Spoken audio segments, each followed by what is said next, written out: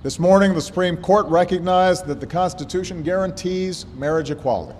What a vindication of those countless, often anonymous heroes who made an entire country realize that love is love. We're sick and tired of being abused and beaten and bashed and killed. In the 1990s, 4 openly gay representatives were elected in California. You learn very early that it doesn't pay to be a good girl. You need to be a bad girl. Got a lipstick in one hand and a bayonet in the other. If you want to live a life that has meaning, you have to be in the struggles. The whole community was getting more political. There's no going back. All 4 were women.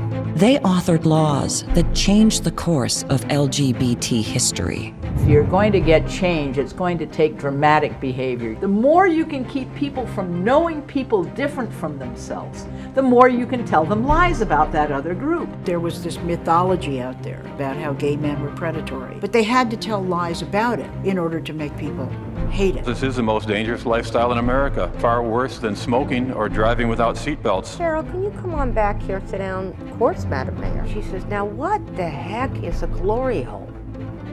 Oh, I could have died. I'm there to be seen as well. That's Madam Speaker's a dyke.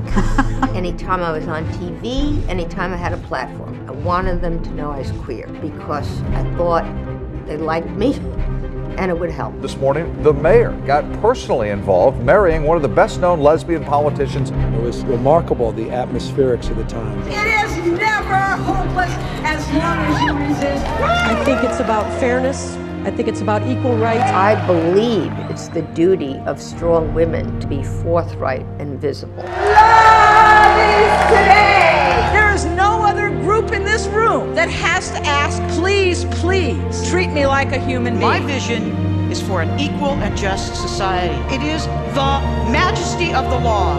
It is the language of the law. It is the words of the law, and it is the enforcement of the law, and that, I submit, is why you are here. That is why you are here, to make the law.